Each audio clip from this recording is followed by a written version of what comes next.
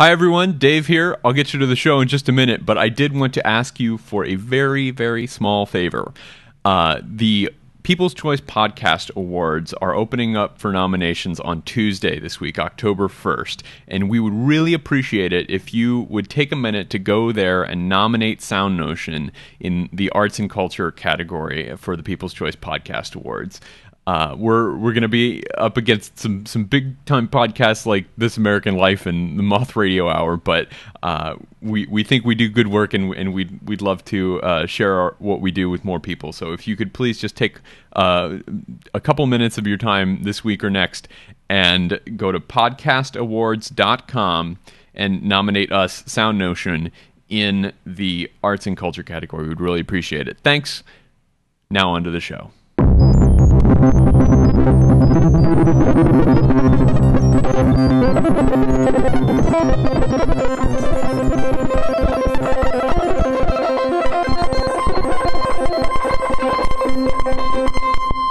This is SoundNotion, the weekly podcast for new music and music news. I'm Patrick Gulo. I'm Dave McDonald. I'm Sam Merciers. And joining us this week are percussionist Chris Jones and flutist Meerenai Shim. Meerenai's actually been on the show probably about 5,000 times now. And they just finished a recording last night for a new album that will come out this December. Thanks for being on the show, guys. Thanks for having us. Yeah, thank you. So literally you've gotten about 4 hours of sleep. Feels like it for me. Yeah. Coming from the East Coast, but yeah. So, I mean, I don't think we've done a full-fledged AB duo interview here. So, I mean, maybe you can tell us a little bit about the whole project and how it got started and what this album will mean for the group. Okay, well, I needed a percussionist for my one of the pieces I commissioned last year, or a couple years ago now. 2 years, I mean. And I was going to do it here in San Francisco, but an opportunity came up to premiere it in Chicago. And I don't know any percussionists in Chicago, so a friend introduced us together, and we premiered it, ended up recording it, and then said we should keep playing, so we formed the AB Duo. And we've been busy the past year and a half trying to learn music and book gigs and... Commission. We commissioned 10 composers. Yep. Wow. Because, go big or go home, so... Yeah. So, and it seems like flute and percussion is probably not a medium that there's a ton of rep for already. So if you're going to make a go as a flute and percussion duo, it seems like you'd almost have to commission a bunch of new music, right? Or maybe there's this huge repertoire that I'm ignorant of. I wouldn't say it's a vast repertoire. There's definitely a few pieces by bigger name composers. But we both felt that we wanted to play music that was written for us. And so that's where kind of the genesis of the whole commissioning project came from. You know, we liked some of the repertoire, but we really wanted to have something that we called our own. That's cool. I like that you're doing that. And can you tell us some of the composers you're working with? I know I looked at the list, and a couple of those names jumped out at me as being pretty exciting composers. Go for it. Yeah. Okay. So the full list, and not in any particular order. Matthew. Because you love them all equally. Right. Well, I guess the two of the most recent ones, the ones that we recorded yesterday, I'll just start with those guys. Matthew Joseph Payne, Ivan Trevino, That's two. Ned McGowan, Carolyn O'Brien, Jenna Lyle, Francisco Castillo Trigueros. It's like a quiz. Ken Bueno. Oh, Ken. Friend of the show. Friend of the show, okay. Drew Baker. Zach Browning. Yes, Andrea LaRose. Very good. Success. You get a 100. Success. 100%. And No, what was that's your- awesome. You know, What was your it's mnemonic device? trying to get our brains just, up to speed with you guys, so... Yes, we should say that as they are currently joining us from the West Coast, and the rest of us live closer to the East Coast. It's 11 in the morning for me and Patrick, and 10 in the morning for Sam. It's 8 in the morning for our wonderful guests out in California. So it's things move a little more slowly at 8 a.m. And we're all musicians, for people, so you subtract 3 hours from the effective morning time date. Right, and you guys have been up working on stuff. So what has the collaborative process been like for these new works? It seems like there would be a challenge. The three of us are composers. It seems like there would be a challenge in balancing percussion and flute. Yeah, well, so far everything we are playing seems to require amplification, at least on my part. So that sort of takes care of that. I think that's one of the new music jargon things. Amplify everything, right? Right. Absolutely. Yeah. If you're watching the show, you might enjoy at New Music Jargon on Twitter. But yeah, amplification is really interesting, and it's cool that you're doing all these works that require it, because I see a lot of performances where people are doing amplification like for the first time on this one piece, and they don't really know how to do it. Sam, if you know what I'm talking about. Well, I just beef about this all the time as a part of like a collegiate music education.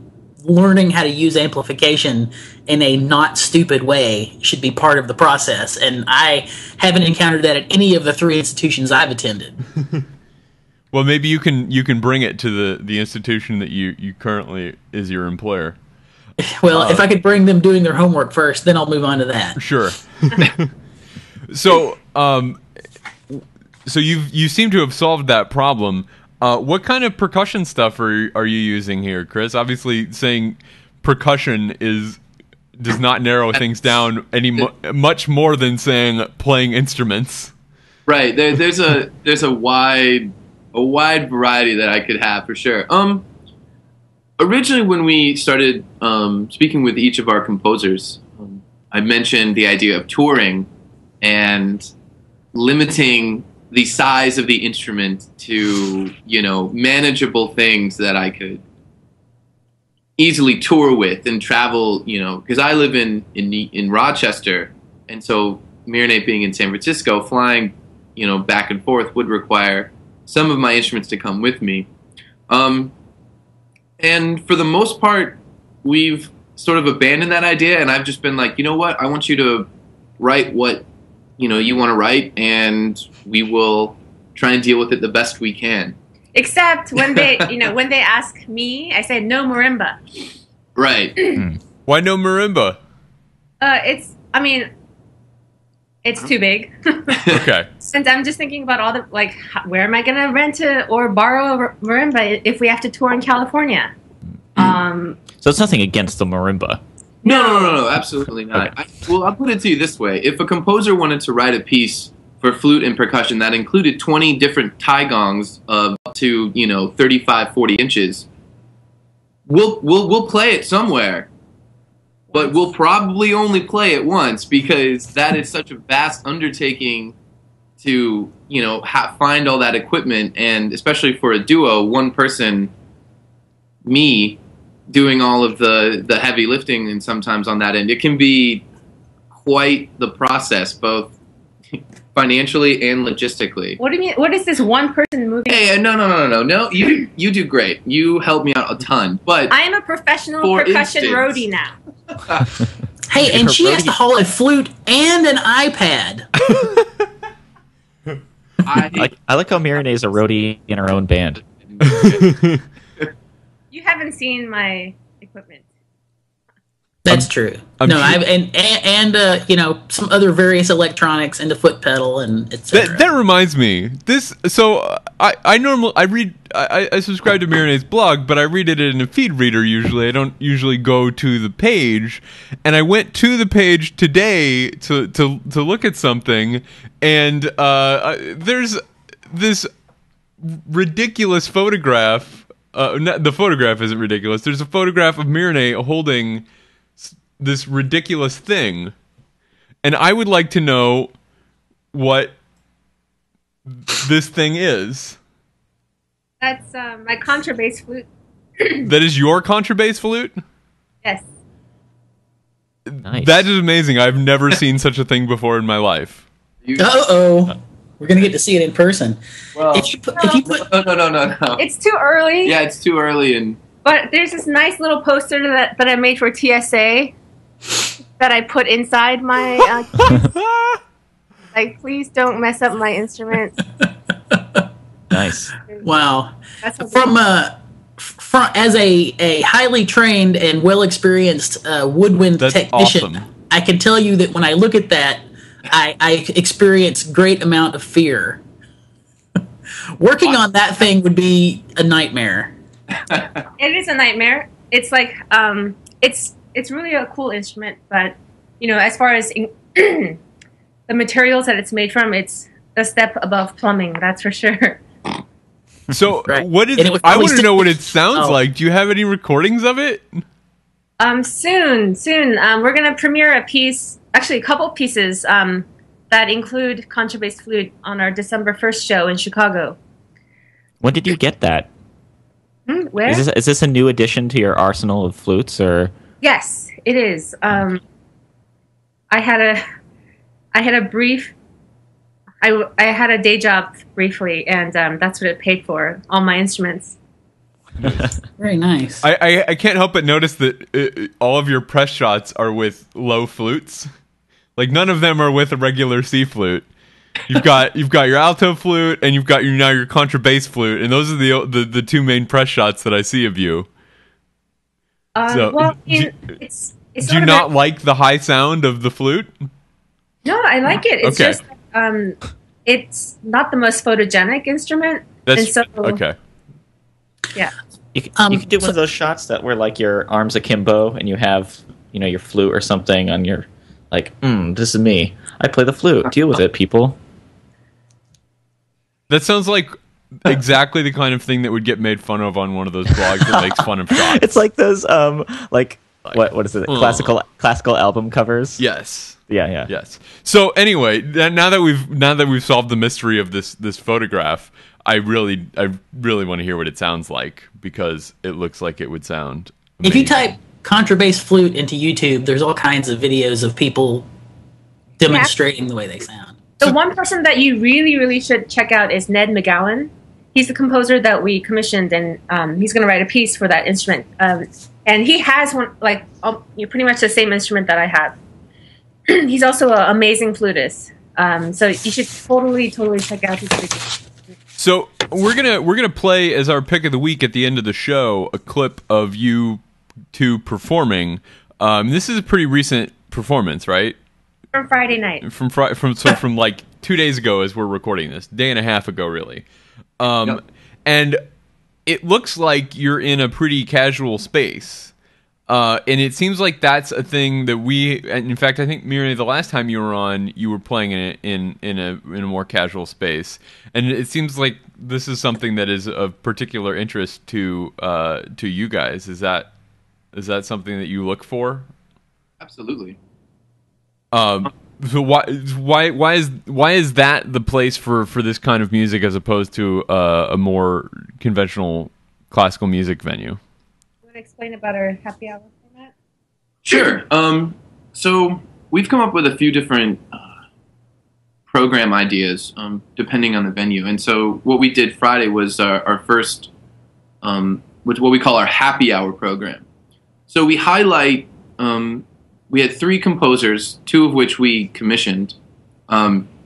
So the idea is to, again, create a happy hour sort of vibe where we would play music. We would play a piece by a composer, and then we would have a short break from like 5 to 10 minutes for us to set up and for the audience to have a drink, grab a quick snack that we have for them, and in addition to playing other music by the composer over a PA system. It's just like a regular club. Yeah. Like you play your set, and then the DJ will start the music. But instead, we have an iPod playing the music of the composers who were performing. Cool. And everything's already amplified, so you can have drinks and eat snacks and not be afraid that your neighbor's going to give you a dirty look. Yeah, and if you want to, you listen to the piece and then you can talk about the piece. Then you come to the next piece, we play it, another break. You can then talk about it and feel free to relax and enjoy the setting, as opposed to a more classical setting where it's, dark, a formal intermission, and, we're really interested in that, trying getting away from that. Well, our music's not conventional for this show either. So. Absolutely. Right. And it seems like you guys, what you're doing is very reminiscent of how a rock band would operate. You're originating your own material, even though you're commissioning other people to write it. It's new to you, and you're doing these more informal and more casual kinds of performances, and you've got the music in between, and it's all kind of one show with the performances that you're giving of your own stuff, and in fact, in the video we're gonna watch, Chris, you're sitting at a drum set. So I want, this is a really interesting trend, I think, to me, of classical chamber music mimicking the way rock bands operate. Is that something you guys do consciously? Oh, that's not like our only thing, but we have like two avenues of music and stuff we've commissioned. One is more straight up concert music, where it may or may not be amplified, but a lot of times we need amplification just because of the nature of our instruments. But we both, like, the awesome thing about our duo is we both really just like rocking out. And just because we're classically trained musicians doesn't mean that like that's all we can do. Why do we have to just want to rock out when you can commission pieces where you really can rock out? Right. Our interests are in music are vast, and like Meerenai, we're both classically trained, and we both enjoy playing contemporary music, and at the same time we both have a love for rock music, popular music. So we've been able to find composers and commission things from both genres, and being performers, we're interested in both, so we want to present programs that can have play one show in a rock club, play one show at a university or more formal stage, and diversifying and keeping us interested one avenue. We're being able to sort of hit all of our interests. It occurs to me that doing pieces that rock out and are amplified has a very practical application. And like you say, people are in an environment where they want to be more relaxed. And in that context, people are used to being able to lean over to their partner and say something about what's happening without feeling like a pariah, and when the music is on the loud side and it's amplified, that's a lot easier. And that's more akin to the average concert experience for people. But that dovetails into my geeky composer questions. The thing that's interesting to me about percussion is that it simultaneously can be the loudest instrument and the softest instrument, and people that want to argue against that, they're crazy. Percussion can absolutely has the widest dynamic range there is. So the first question would be, are there any pieces that really harness that power of percussion to play super quiet? Now, this probably wouldn't work in a club, but I'm just curious if anybody really focused on that at all. Yeah. Drew Baker, one of the Chicago composer, has definitely gone that route where I don't think I'd play above maybe a mezzo. No, except for... Well, the very end, but his sound world, it's so delicate and fragile but intense. But intense, absolutely. There's something like, percussion is a very organic and gestural instrument. Like when I'm playing loud, you physically see me playing loud. When I'm playing small and very, quiet, there's very little motion associated with what I'm trying to do. And even though it might be intense, there's a lot of intensity to the gesture. So Drew is a composer that definitely captures that quiet intensity that is that can be found in percussion instruments, and it's definitely something I am very interested in, because drums are always going to be loud. We can always play loud. We always have that in our back pocket. But finding composers who really can explore the softer side of the sonic capabilities, it's incredible.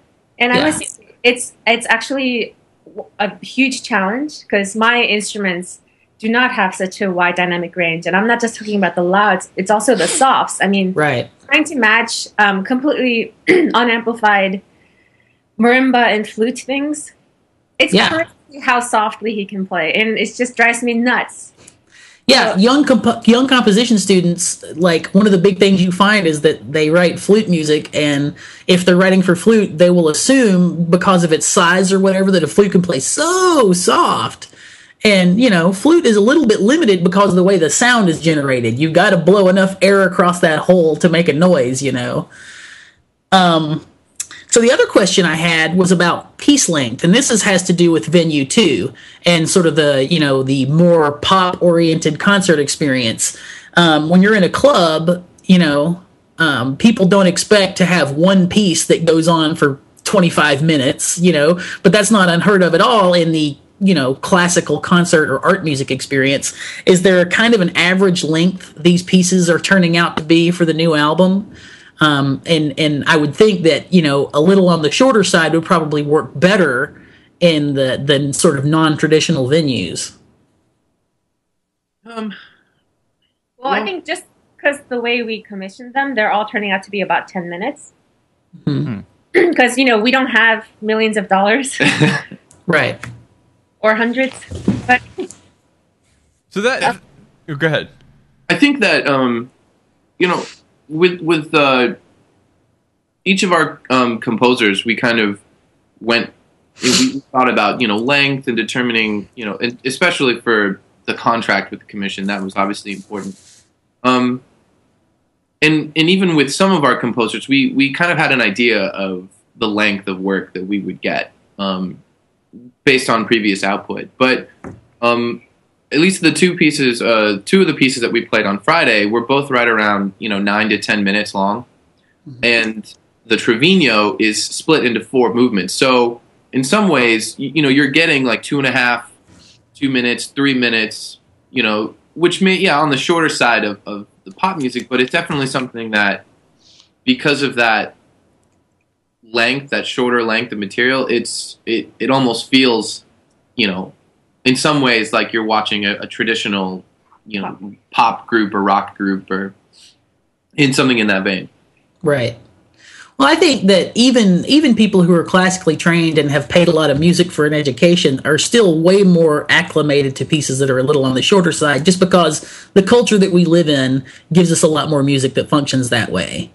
And Dave and I think, are in agreement, and we talk about all the time that for 8 to 10 minutes is what I'm aiming for when I write a piece. Unless it was a specific situation and the scale needed to be bigger, I have no desire to write a piece bigger than that. Well, I think a lot of this harkens back to something that Sam and I were talking about last week on the show. We discussed these comments that John Adams had made to the New York Times about kind of the dumbing down of music as he sees it, and he said, I just pulled up my notes from last week, that we've gone from this period of high modernism to quote, these just extremely simplistic, user-friendly, lightweight sort of music light.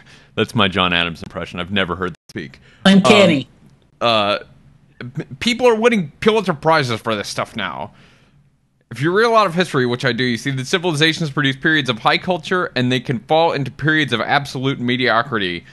And so he's, I think, talking about composers that are incorporating and focusing a lot on these kind of rock styles, and he's looking at probably some of even the people that you have commissioned.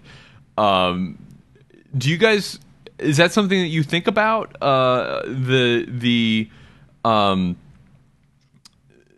maybe about making your music so accessible that it is less meaningful?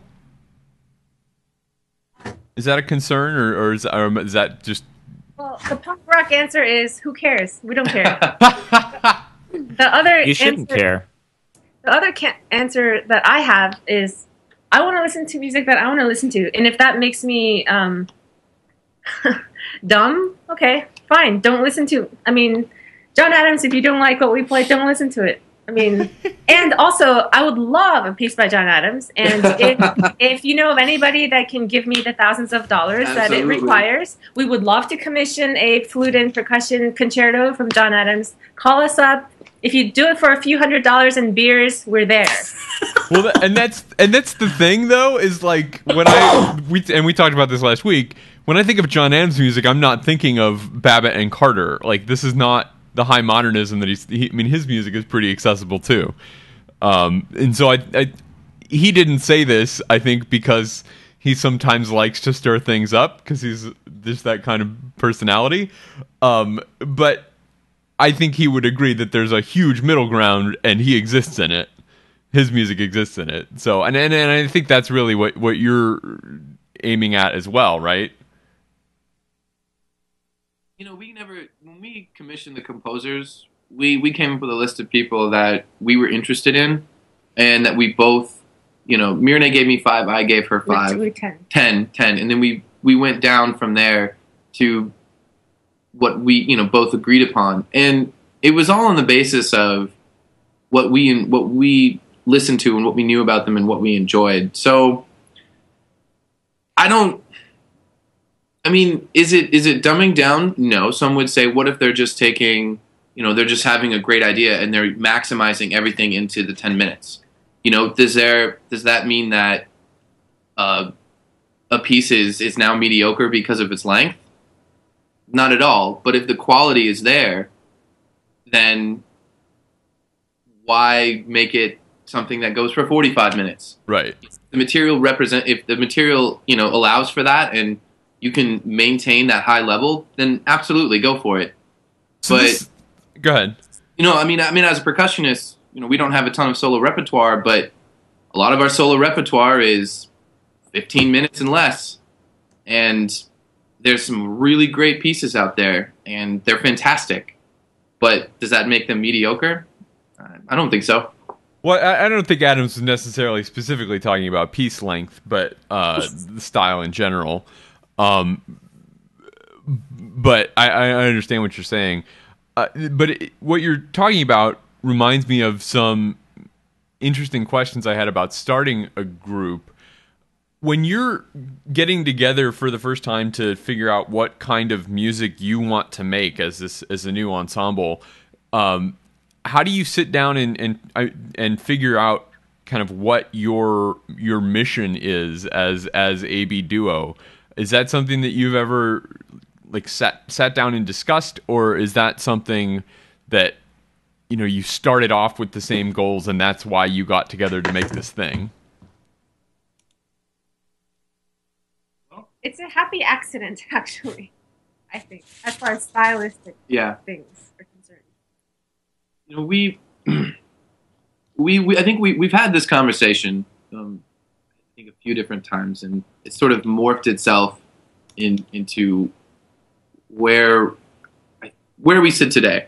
And we both come at we are, the idea of this group, we are performers, and we enjoy a wide variety of music, and we want to, break down some conventional barriers with one side of our project, and at the same time continue our passion for contemporary music and more of the art music side. And when we kind of came down to the bottom line, it was that we're performers and we want to be able to show off our studies and capabilities in a variety of venues, and not in some ways pigeonhole us into one particular style that we're trying to highlight or, But like as far as like starting a group and knowing like what you want to both work on, I really think that it's a happy accident because I think we in the beginning just assumed that we would play like the more conventional flute and percussion repertoire, and then we decided that we want to have our own pieces, and we started commissioning people, and then it just worked out like our personalities and the way we want to express ourselves. It just worked out. I mean, I think that's why, like, chamber music is like dating. You have to want the same things and be in similar places in life and whatever. Right now, we're in a long distance relationship, but. Well, so I think some of the things that you mentioned are really interesting to me because so often we talk about these two paths the way that Adams was talking about them in the Times, where there's the one path of the kind of lowest common denominator, pale imitation of pop music, and then the other path is, writing things that sound like Milton Babbitt, and never the two shall meet. But there are a lot of people like the two of you, and I think like the rest of us on the panel that both love a lot of popular music and love a lot of really strange, difficult, kind of thorny contemporary music. And it's possible to hold those two ideas at the same time. And it's great that as performers, you are striving to perform both of those kinds of music. And it seems like, is this album that you have coming out, is it going to run the gamut, or is it more focused on one of those two things? It's actually not an album yet. Yeah, it's an EP. It's an EP, and it's going to highlight just the more rock and roll side of it. And I mean, we plan on in the future to do a full length album of both genres, but that's a little further down the road for us. And plus, not all 10 composers have finished their compositions. Right, there's that too. not to call anybody out, but well, I mean, come on, guys. But can get your act together. We have proposed dates for Yeah, I mean the contract's not until they don't have their deadlines aren't until next year. We're just kidding. Yeah, right. We're just kidding. So, should we move on to our news topics, or did you guys have any? Well, okay. So I just wanted to plug our EP. Yeah, plug away. Our EP is going to be called "Things We Dream About," and it includes two 10-minute pieces by Ivan Trevino and Matthew Joseph Payne. And this is, it's going to be more pop and rock kind of influence. And it'll be out December 5th. We're going to have a release show in Rochester, New York. Nice. Our performance dates are on our website. Check us out. Which is abduo.net, correct? Yes. So I like how you're going with the .net. It's nice. Yeah. People, they're not. So, .com is so played out. Oh my god. Tell me about it. Ugh. I'm sick of it. So yeah, we'll have links to all those things. We'll have links to AB Duo and all the cool things that you guys are doing in our show notes, soundnotion.tv/SN. Is it? I think it's time to move into our news stories. What do we have this week, Sam? Well, first, to get into this story, Patrick should tell us what he thought of Anna Nicole, which he saw in person in New York. It's funny because I come on this show and then I just like it's a boozy composer and I'm like, oh, like can I truly give a completely objective? I mean, like there's no such thing as full disclosure. Like Patrick works at Boozy and Hawks. Full disclosure, and the composer in question is on their roster.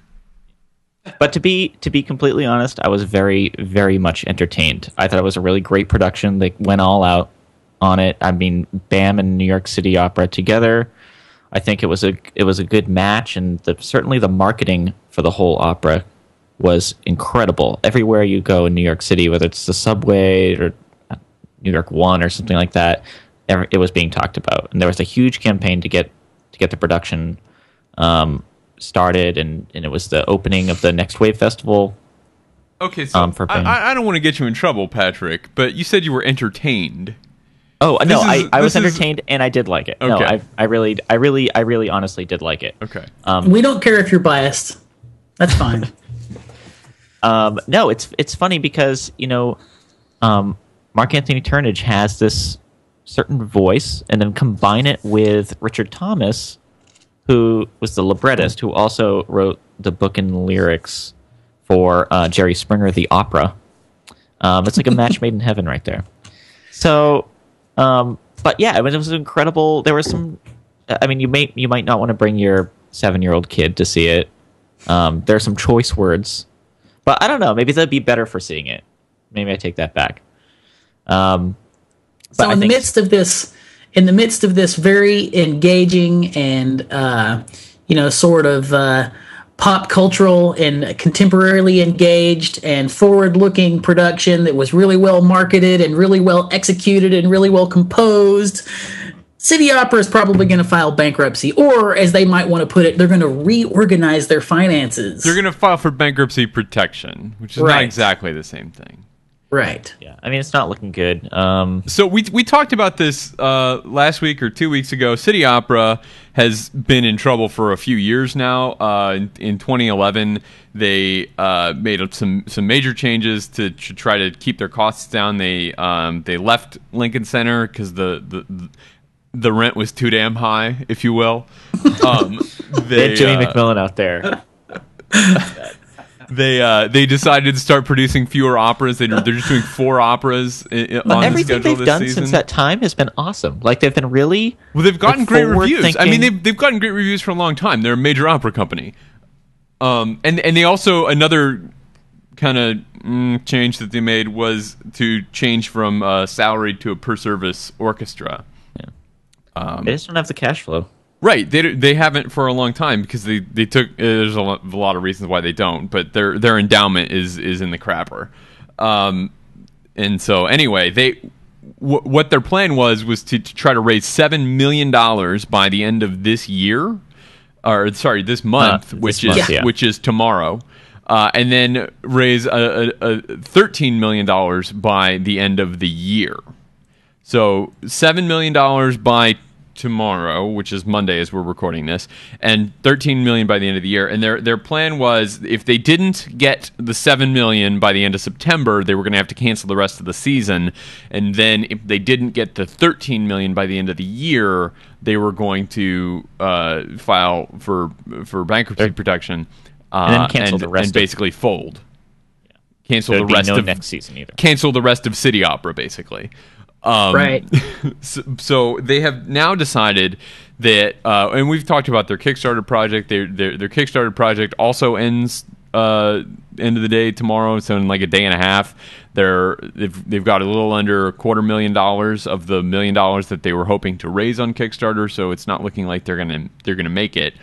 And they were going to do Bluebeard's Castle this year too, which that's a sad loss. I know. There are a bunch of cool stuff. That's like one of the coolest things about them is that they do even the older operas that they do are often off the beaten track. Like they're doing a C.P.E. Bach opera this year, and one source I read said that nobody's quite sure, but it might be the U.S. premiere. Awesome. So anyway, a cool opera company might be going away forever. And the new plan is that if they don't, they're probably going to file for bankruptcy protection on Tuesday if they don't make the $7 million by the end of the day tomorrow, which seems like that's going to be a stretch. Yeah. Maybe Pennypacker Moneybags, somebody will just show up in the 11th hour. Hopefully. You know? Rich Uncle Moneybags, if you watch the show, give some money to us first, but then afterwards you should help out City Opera. Right. And then after you do that, you should give AB Duo a bunch of money to commission John Adams. Right. See, I'm tying it all together. You know what? right. You know what? New York City Opera might survive if they go to a new venue, like a new kind of inflatable concert hall. There you go. What? That's a nice segue. Yeah. If only such a thing existed. Turns out such a thing does exist, and it exists. It looks like a navel. It exists in Japan. It is a project that has been going on for like a year or so now. You'll probably remember about 2 years ago there was a horrible earthquake and tsunami in Japan, and this idea was cooked up about a year ago or so to give kind of some cultural relief aid to this part of Japan, and this collaboration kicked off between Japanese architect Arata Isozaki and a British Indian sculptor Anish Kapoor to create this. Could I come anywhere close with those names, do you think, Patrick? Yeah, the Japanese was pretty good. Okay. I didn't figure you'd be the expert on the Indian name. Anyway, they designed this inflatable concert hall that could tour this part of Japan, and it's sponsored by the Lucerne Festival in Switzerland, and so this is the Lucerne Festival Arc Nova, which is a bit of a mouthful, but it looks really cool, and it's up-ish. It's in its final stages of being constructed for the first time, and they posted some amazing photographs to their Facebook page. So here's what it looks like from the outside. If you're watching the video, Geico's getting free advertising. It does on our have show. this weird. I know. Whatever. They should give us money. That's how They're going to give us a takedown notice because we're using their lizard. Right. That's how the internet works. Deal with it. So it looks like this shiny thing from the outside, but then the inside is amazing. Look at this. Look at these photos of the inside of this thing. And I think these are obviously taken during the day, and maybe the like glowing light coming through wouldn't be as interesting at night. But so, yeah, I think the big question is what it sounds like. Yes, right, that's what I was thinking. Well, so what do you think it sounds like? I don't know. When you're in a big circular room, you can hear people like whispering from the other side. If you're like if you have two people across the diameter of a circle or something. Have you ever been in a place like that? Yeah. Yeah, and so like you don't have to talk loud, or you could be whispering to somebody and be like 40 feet away and hear them if you're on the exact opposite side. So I wonder if it'd be like really noisy, or if like this weird kind of thing that comes up through the middle dampens the sound wave. I think way more important than that is how reflective is the material that this thing is constructed from. It doesn't seem like it could possibly be that reflective if it's letting all this light through. I don't know. What do you guys think? Any AB Duo thoughts on the matter? How does it stay inflated? Is it like air? Like Yeah.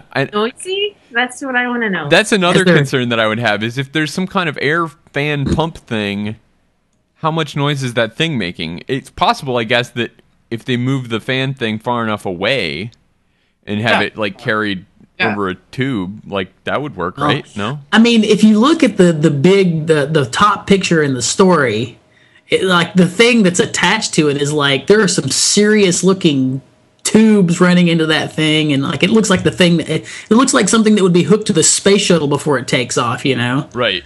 So who knows? Maybe one of our millions of fans will experience this and then write in and let us know how it goes. Right. If anybody's in Japan in the area, the first concert scheduled to take place here is going to be October 12th. So, but if this is a doable thing, I want to see more of these things in existence. I want to see more inflatable concert halls, and I want to see them all over. I want to see chamber music. I would style. go to these. Like yes. one that's well, this is a pretty small space. This seats 500 people. Well, AB Duo needs their own, so you can just load all the percussion gear, and the flute, and a trailer, and your own inflatable. Then all you got to do is like a mall parking lot, and boom, you're ready. We just need an army of roadies. Yep, army of roadies, an 18-wheeler, and yeah. That's it. That's it. I see a Kickstarter. Make it small enough for a guerrilla-style concert. Like, roll in, put it up, play a concert, get out, There you go. Totally. Absolutely. A lot of today's stories have focused on sort of financial concerns and, talking to you guys, like you have very practical concerns about commissioning and how much that costs. And, New York City Opera is struggling. And these are some of the issues that have been central to classical or art music a lot. And we've discussed these a lot on the show since its inception. And in fact, the first time Meerenai was on the show, we were talking to her about her Kickstarter-funded commission of Daniel Felsenfeld. Right. So there's a lot of concerns that are financial and sort of cultural and engagement oriented, having to do with the future of classical music. And I don't want to get too far into it, and Dave and I have both complained we're not a Kickstarter advertising company, but there's a really interesting sounding Kickstarter project by a couple of filmmakers called What Would Beethoven Do? Now, you can think that's sort of a silly title, but it's catchy. And you certainly remember what it is. You'll remember it because, of its cultural connection to the "What Would Jesus Do" bracelets that everybody wears. But if you watch the video, all I'm going to say about it is you should check it out and watch the video and see what you think and consider backing. But you do have to pay $50 to get a download of the film if you back it. This is, there needs to be some kind of helpful hint document that, I mean, Kickstarter does this already. They want you to be successful because if you're not successful, they don't make any money. But there needs to be some more helpful documentation about how to price your rewards. $50 for a download of a movie is not reasonable. What were you going to say, Meerenai? I mean, there's, like you said, there's already hints, like lots of lists on Kickstarter, and every other crowdfunding organization has their own, these are the things you should do. Now, I think the problem is, as more larger organizations and more people from the traditional nonprofit world get into Kickstarter and crowdfunding, they totally miss the point. This is not your NPR, pay $200 and get a tote bag kind of model. Well, and that's, I think, even an example that Kickstarter gives in their documentation. If you're thinking of this like NPR or like how public broadcasting funds themselves, you're doing it wrong. Tote bags shouldn't cost $200. That's not how. This is to make the tote bag. So yeah, I think you're absolutely right. So, sorry, I did interrupt, but you were saying. Well, I think people just need to read the manual. I'll leave out the choice letter there, but read the manual. I will say it. Meerenai is referring to an internet meme that you can Google, RTFM. Sam? What is that? Well, as I said, you can Google it. Okay. But this is a regular problem, and I don't want to call anybody out, but I recently backed a crowdfunding project on Indiegogo that I thought was a really interesting project, and it's a chamber music project that had multimedia stuff, so it hit all my buttons, and it was a good group, and they were doing a really cool project, but they wanted a lot of money because they're commissioning composers and filmmakers, and putting on a pretty intensive show. But they had just done a Kickstarter or an Indiegogo or I don't remember which platform it was. They had just done a crowdfunding thing 6 months ago for an album, and it's not practical to ask your people for money every 6 months.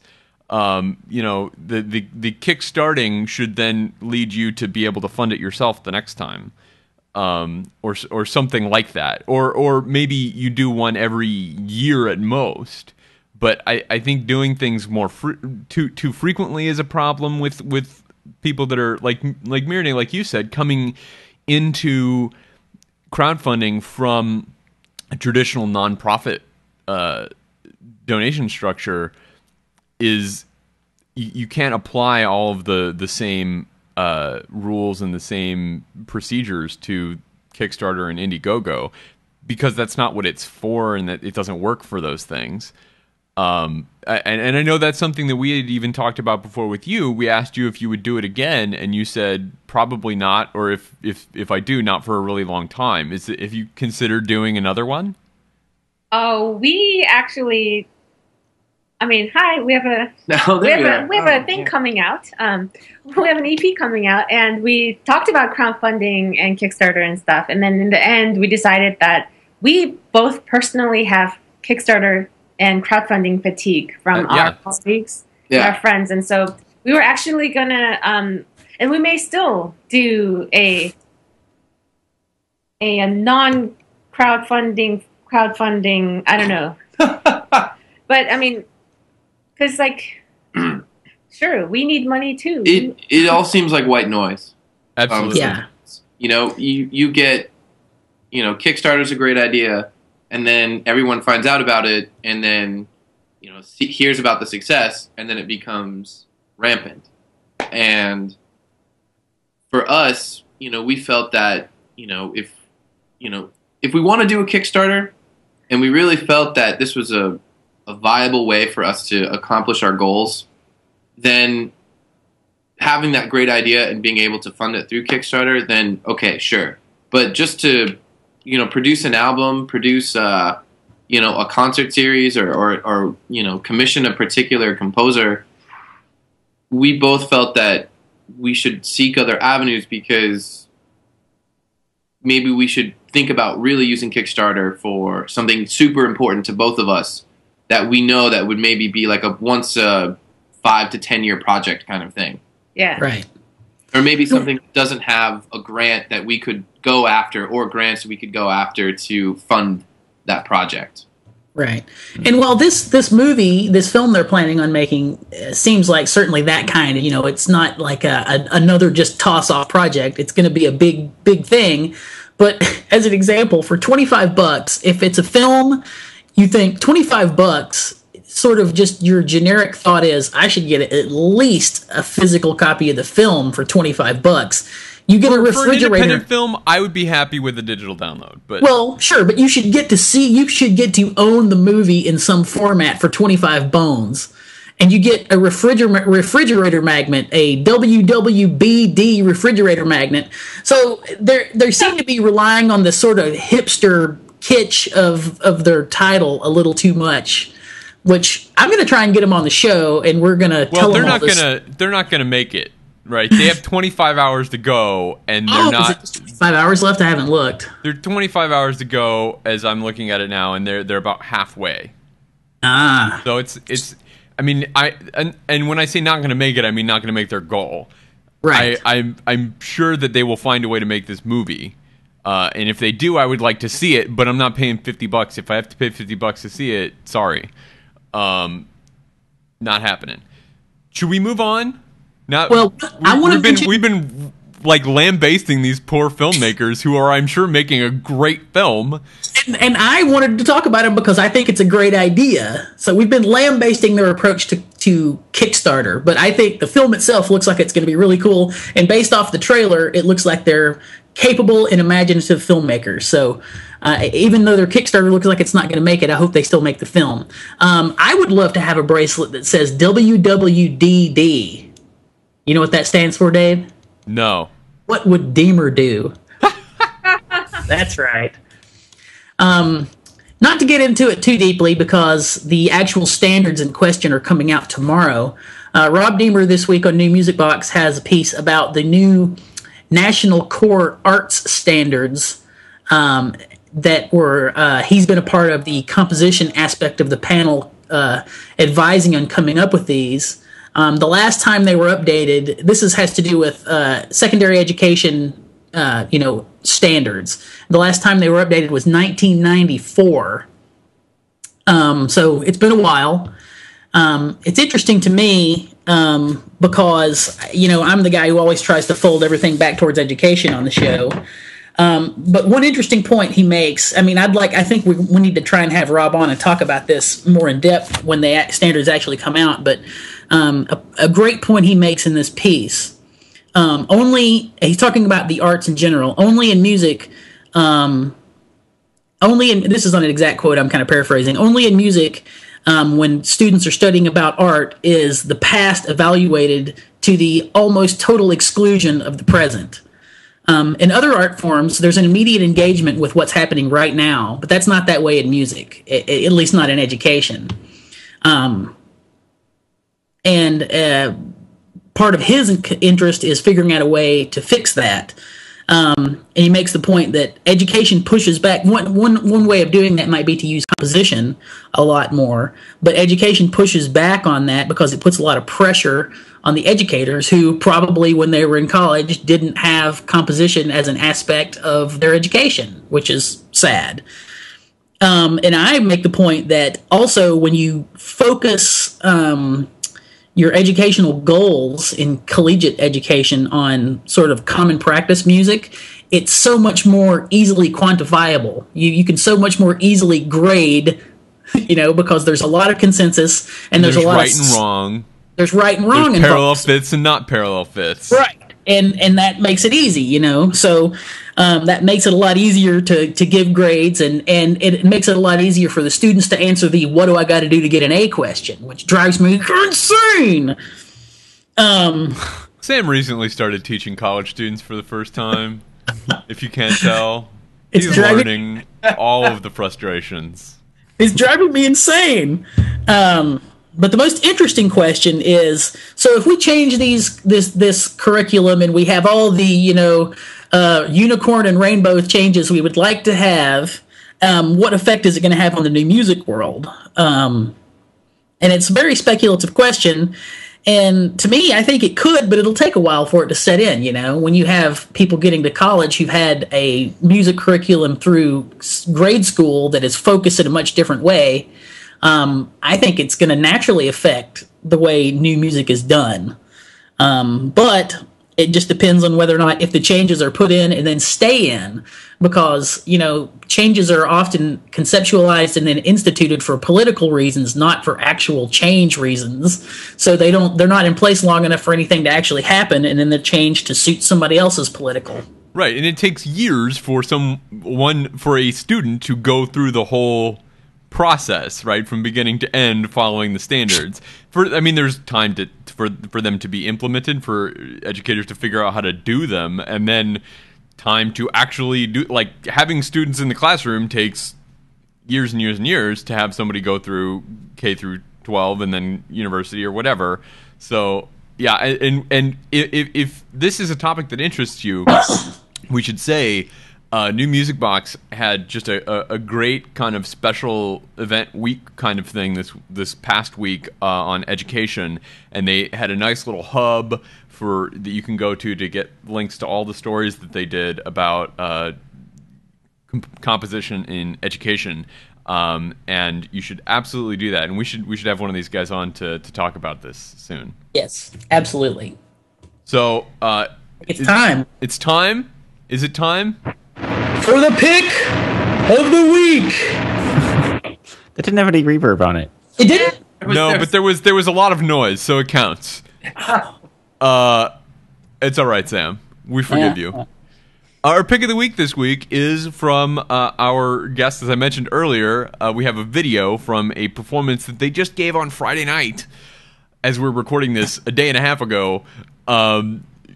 Do you guys have anything you want to say to set this up? I don't think you mentioned what the piece was. All I know is that this is from a performance that AB Duo gave a couple of days ago. It's a highlight video of 3 pieces that we premiered. 2 are ones that we commissioned from Ivan Trevino and another from Matthew Joseph Payne. and also a premiere of a version for flute and percussion by Adam Cuthbert that he rewrote for us. And so it's a little taste of all three, and you can hear them in on December 7th at the Brooklyn Conservatory. And the EP of Ivan and Matt's music will be out on December 5th. So visit our website. Yeah. Excellent. So here it is. This is they playing live just a couple of days ago.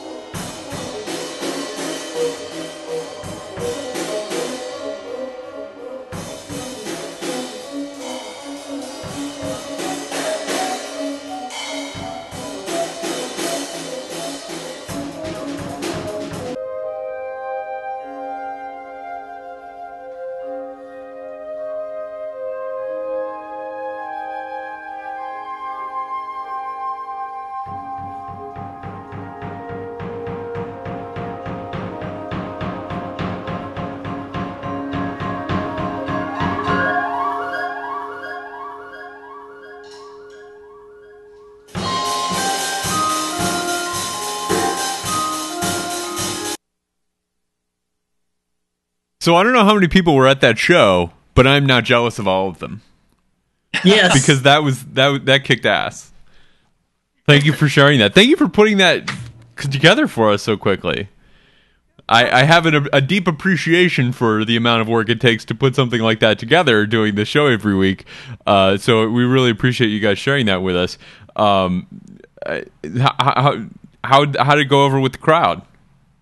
It was very well received. Absolutely. Loved it. And, getting to see a flutist play drum set. Definitely. You got scale for percussion and flute, right, Meerenai? and also the cartage for the drum set, I think, right? Yeah, exactly.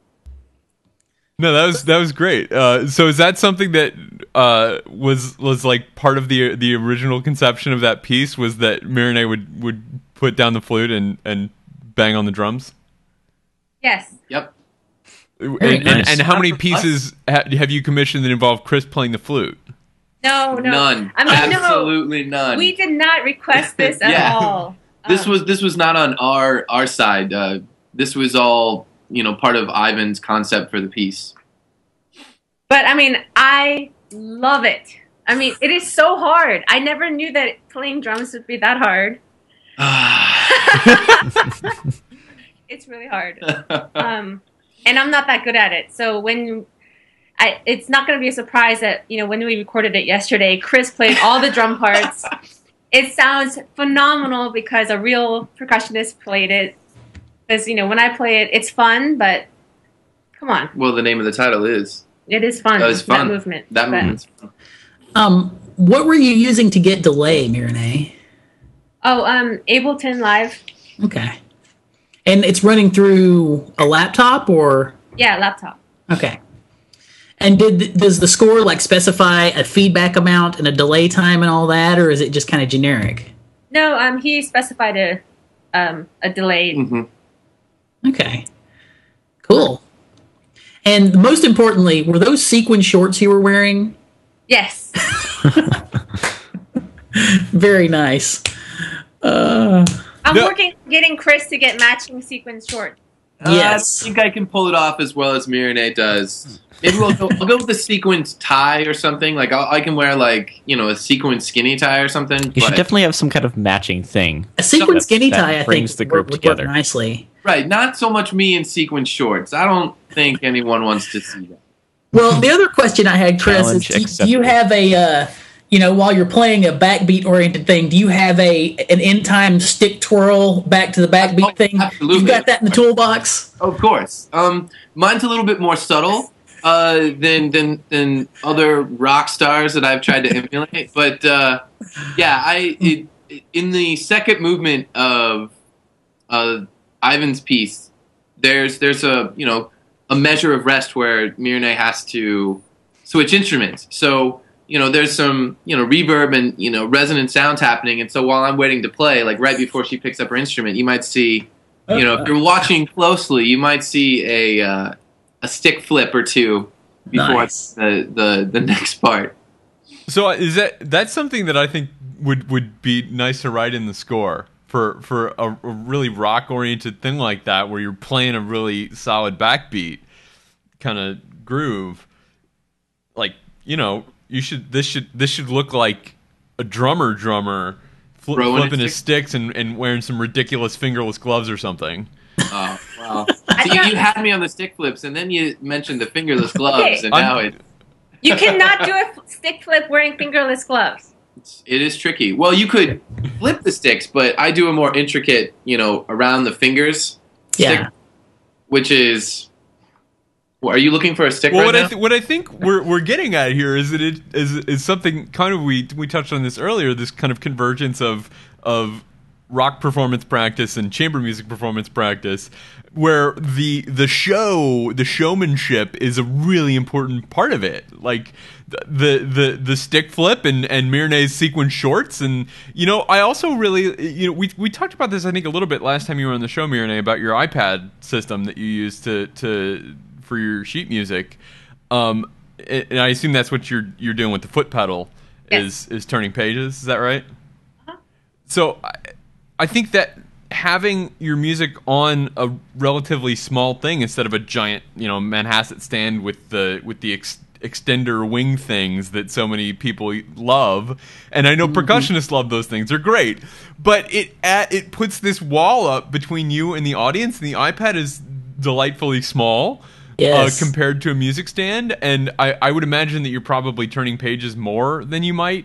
Maybe I don't understand what's going on, but that little bit of inconvenience, I think, is made up for by the level of connection that you might have with the audience, because there's not this giant wall of Manhasset music stands between you and they. Well, actually, I mean, if you look at Chris's setup closely on the second piece, on Adam's piece, he does have the giant cardboard double Manhasset music stand. Actually, but the way that's what you do. That's like what percussionists do. Like every piece of music for a percussionist is like an arts and crafts project with their part.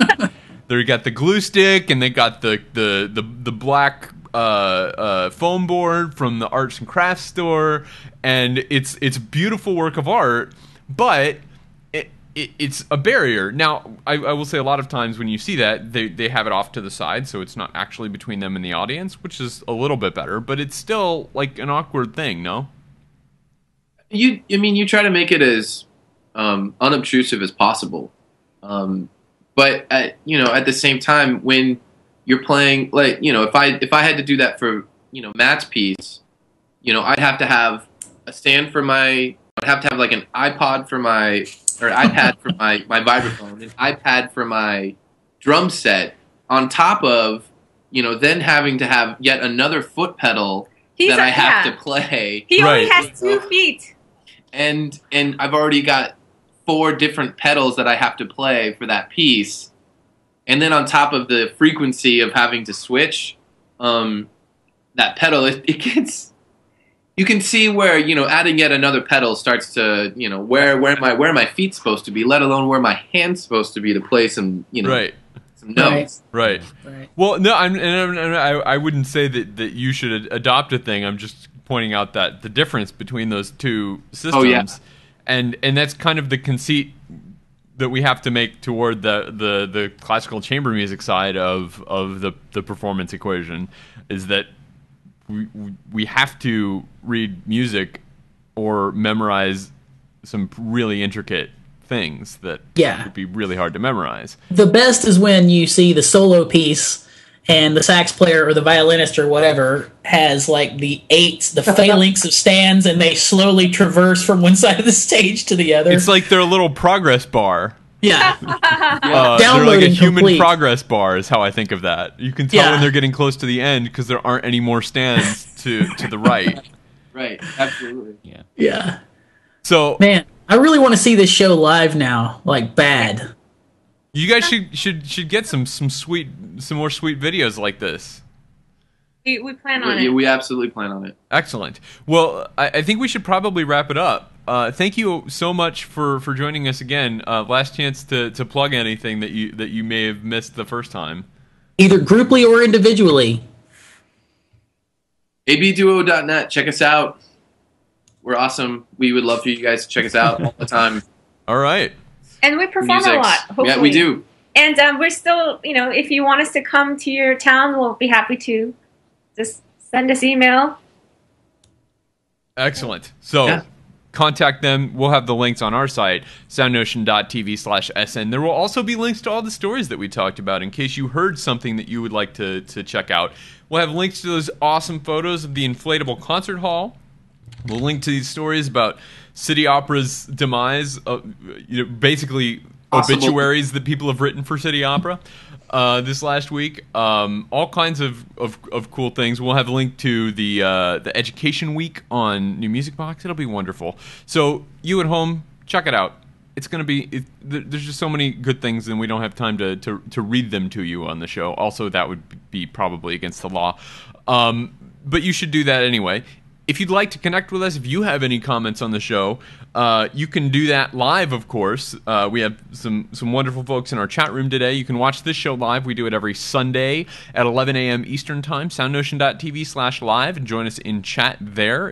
It'd be great to hear from you, and you can pass along your thoughts We had some discussion in the chat this week about how people would like to start doing their own shows, more like what you guys are doing with AB Duo, that are a little bit more casual, a little bit more rock oriented. So I assume that we'll see a proliferation of those from the good folks in chat this week. You can also connect with us on Facebook or Twitter or YouTube. You can like us, subscribe to us, follow us. I don't know what else people do with those things.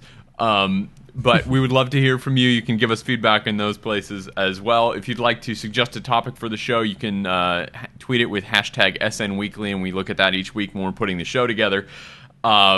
As I will have mentioned, but I have not yet done, you should go to podcastawards.com.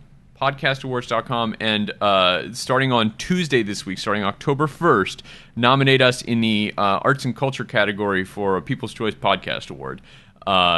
That is my call to action this week. I'm not asking you for money. Instead, I am asking for your love. Do it! So you should all go do that. You can't do it until October 1st if you're watching before then, but if you're watching or listening after then, podcastawards.com to do that. And thank you all so much for being part of the show this week. SoundNotion's introduction includes music by Patrick Gullo and video by Tyler Lepp. Thanks again for watching or listening, and we will see you back next week.